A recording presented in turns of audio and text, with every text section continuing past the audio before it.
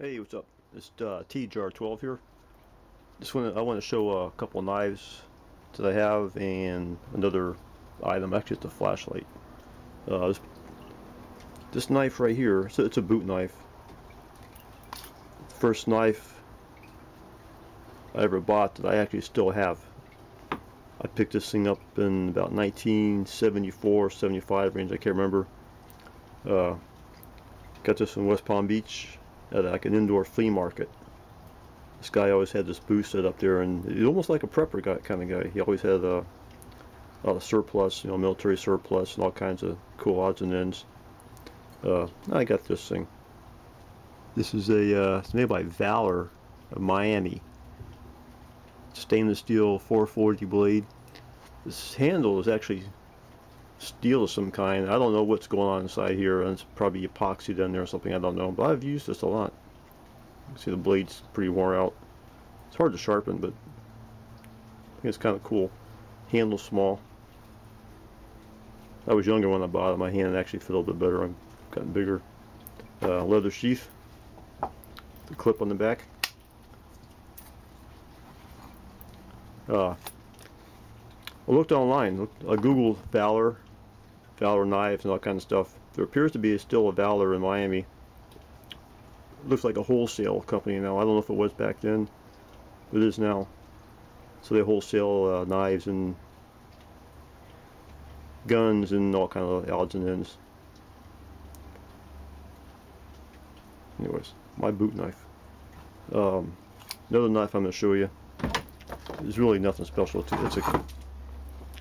It's a K-bar, which is really nothing special. I bought this about 1988 in the PX at Camp Pendleton, California. What I've done to this, though, and actually this is not even the original sheath. I got it somewhere. I've acquired this somewhere along the line. It's actually better than the original. But I've actually customized it a bit. I sharpened this top edge, lanyard hole. You drill right through the pommel. You just put a hole right through there. I melted beeswax and I mixed in some leather conditioner kind of stuff. Mixed them all together, and I stuck this in there. Let it soak. So this is pretty much saturated. A little bit extra wear protection with the weather, getting wet and so forth. Try to add some more life to it and wearability. Really haven't used this. I kind of did all that, and I really never used this knife. Kind of a keepsake, I guess. But it's ready to go. It's like sharp. I've sharpened it pretty good. Just something to have. I got this flashlight. Picked this up in the Marine Corps too. This is actually a pilot's flashlight. Actually, it's stamped on there somewhere. It says flashlight, pin light style, pilots.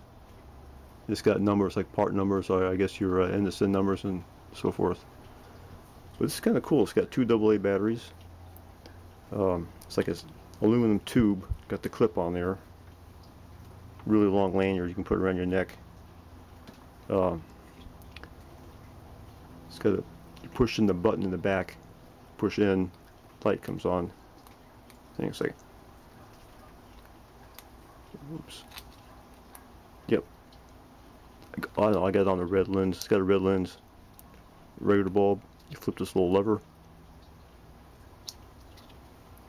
Gives you a red lens. You can push it in. Turn this little barrel right there. It locks it on. Kind of it's a two-handed knife. Kind of a hassle, but this is what was available to pilots back then. I'm sure they don't use these anymore. Times have changed. You take this cap off.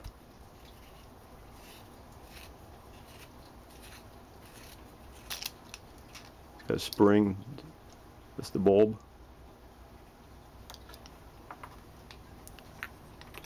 Two AA batteries. You can take off the back cap.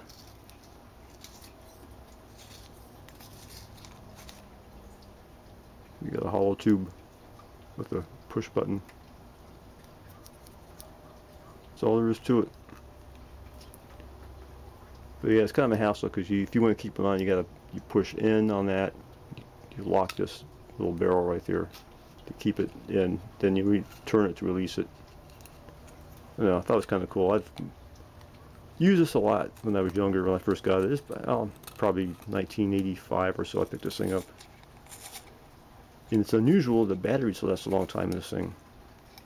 Almost like an LED, but it's not. It's just an old flashlight battery.